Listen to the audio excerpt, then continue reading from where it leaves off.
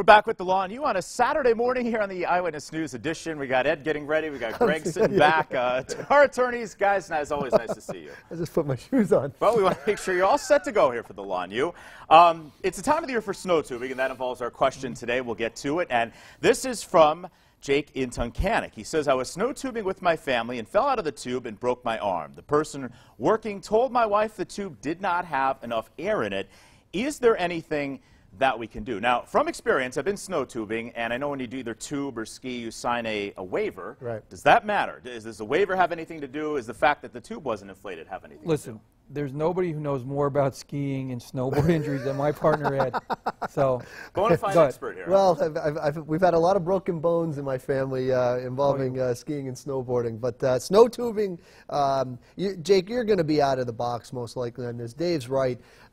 Whenever you sign, you're going to sign what's called an exculpatory agreement whenever you're signing, getting your ticket.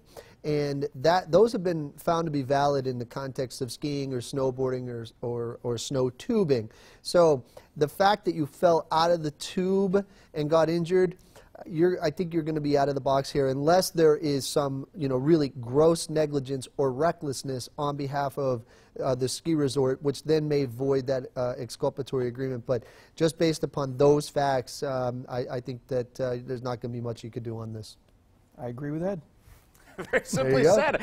All right, this is a succinct edition of the Law and You today. If you need legal advice, you get into an accident and not sure if you have a case, how can our viewers get in touch with you? They can call us at 570-714-HURT or see us on the web at 714hurt.com. We get right to the point.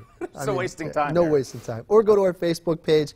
If you have a question, put it on our page. We'll do our best to answer it in an upcoming segment. Results matter, and sometimes they're very quick results. With attorneys Greg Feldman and Ed Saramboli. Gentlemen, thanks. We'll see you Monday. See you. PAHomepage.com or the Law and You hotline are open to get your question featured here on the